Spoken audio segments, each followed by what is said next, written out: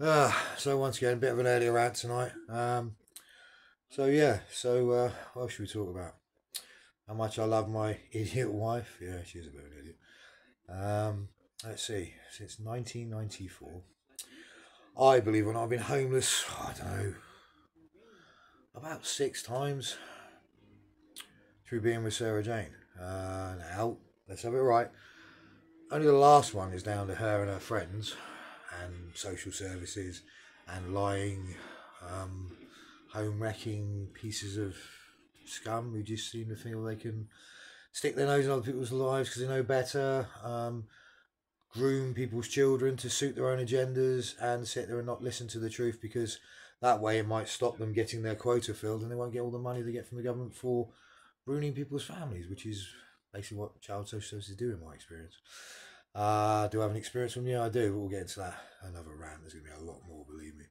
But yeah, so throughout the early years, me and Sarah Jane being together, she was used and abused by my mother, who basically used her as a taxi service, a personal bank, which I later found out about, and various other things. I told her to stop doing it regularly, and she would ban Sarah Jane from coming up. I didn't tell Sarah Jane this, I just ended up moving out, which happened a number of times within the first couple of years of Sarah Jane and I being together. And then fast forward to when we finally got a place together, and people still do it. So those times were all down to other people using Sarah Jane. So I stayed at her mum's house, I stayed at her so-called friend's house, who's no longer a friend, who's actually come to Eastleigh himself and caused more problems than anything else, after spending the last year and a half feeding me lies. Uh, he himself works in social care, so that says a lot really, doesn't it? But yeah, but the last time I was made homeless was down to me telling the truth about all the technology I've been pointing out, which is documented fact. It's written down everywhere. I mean, Christ, you can't actually Google it without finding hundreds and hundreds and hundreds of page. Um, it's the main Google thing to search is a Russian microwave tech gun. Have a look at that. I've already shown you all the things, but imagine what it's like with the woman who you've actually become homeless for so many times in your life just because you wanted her not to be bullied, used, and abused, um, financially, economically, and basically in a domestic environment as well. And that carried on and carried on. I can't think why I was so happy to get a place with Sarah Jane over 20 years ago. And then we were happy. We kept ourselves to ourselves. We got on with our life. We didn't get involved in all of our friends' lives very much because we were happy together. Plus, they have recreational habits which I don't agree with around Sarah Jane, which later she was pulled into with a hen do, which involved her being stoned off her face and driving under the influence of cannabis and alcohol with our daughter in the car. Again, so I'm homeless because of that. And that was what was used in the statement. Also, certain things were removed from Sarah Jane's Vodafone, my apologies, Vodafone phone line, including various text messages sent to me proving that her statement was complete and utter lies, saying she was back at 6:30 to her home with a portion of chips, which she wasn't. She went back out about an hour and a half later after coming back just after 7 with our daughter in the car, and she stunk of weed, I've got to be honest with you. I don't have a problem with people smoking, but Sarah Jane's not a user of drugs. She doesn't smoke cigarettes. We'd have the occasional drink at a weekend or whatever, but we were trying to get our life back together after all the harassment that us moved. So yeah, I got us moved because of all the harassment, and down to my actual TRT and my TRT doctor actually saying that he was going to happily write a letter to say that we shouldn't be experiencing the level of harassment we were. And he was disgusted by the local landlord not doing their job and moving us because we fought for years, got MPs involved, police, ward councillors and everything like that.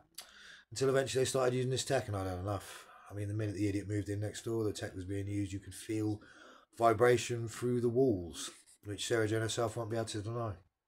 These are all facts. Do your research, guys. Read it. It's all real, you know. Then it comes to obviously me being homeless again because I moved. Oh, blimey, no, it's another time. This one actually is to Sarah Jane as well, but it was to come back and do what the MP in Cornwall said. I went to Cornwall for a period of time, ended up homeless on the beach for a night, got a bed sit, and then was told to take all my information back to Andover because the MPs had spoken. There'd be police there to deal with it. I said I would like a solicitor present, and the police decided they weren't going to do anything about it after keeping me outside and basically me sleeping out in a park near my home. Sorry, I forgot it's twice being homeless to Sarah Jane, and then oh no, then it'll be homeless again in Eastleigh and homeless again in Southampton, homeless again in Amesbury. All right, well, I'm not blaming Sarah Jane completely for him because it's not really her fault because she was bullied, coerced, and influenced. So that's the problem that's always happened with Sarah Jane. Not by me. Never. I love the woman. I didn't bully her at all. I can't think of the amount of times when most blokes would have just run at her and I didn't. I'd be like, I'd stop. I think, well, I love the woman. She does everything for us. It was always a partnership, but at the end of the day, I had no problem with her doing what she wanted all the time. Would have got my way to safeguard her? Yes. Did I know a lot of times she was being dragged out with people who were druggies and all the rest of it? Yeah. But then when she starts to lie when she was going out with them, I'd make a point. Say, oh, come off it. You always say you're doing this, but you're doing that. Why lie about it? You know what I mean? But that's what happened. They say that all the people you hang around with influence your behaviour. The 5 people you spend most of your time with influence your behaviour with regards to, I don't know, how you act, how you behave. Sarah Jane never hurt our children very much and never swore around them until she started around certain people. She didn't lie, she didn't get involved in drugs until yet again she's dragged out by certain people. One of them was supposed to be a teacher, another was supposed to be a high level athlete, all involved in drugs, and I've been involved with drugs since before we even had children. And yet Sarah Jane would never spend a lot of time with them because they were really friends of mine from college that I would hang out with. You know, did I ever do any drugs near our children? No, other than prescription pain medication. Did Sarah Jane? No, not until this hen do, which then 6 weeks afterwards I was removed from my home for apparently coercive and controlling behaviour, which the CPS basically laughed at. The guy in the interview said, so I said, so did I do well? He said, well, you haven't hesitated, Chris, you haven't said no comment. He said, to be honest with you, mate, I don't even know why you're here. You know, and having read through the statement, it was there. I said, well, they're all taking drugs. Oh, right. Okay then. They're all down in the pub taking drugs. The lardy cake in Andover. Sarah Jane came back with a wristband on, people. Wristband. You understand? Don't get that from someone's house, which is what she was told to say. She was going to a house. She took a kitty envelope, you know, little brown envelopes. Imagine me understanding all this. It's not like I've got a history of, you know, I don't know, security. So I wouldn't understand how this works. But you see how this happened. So because of Sarah Jane's friends bullying her, I ended up homeless because I tried to safeguard her. Saying, well, I don't agree with mummy going to this hen do because I know there's going to be drugs there. Mummy doesn't do drugs.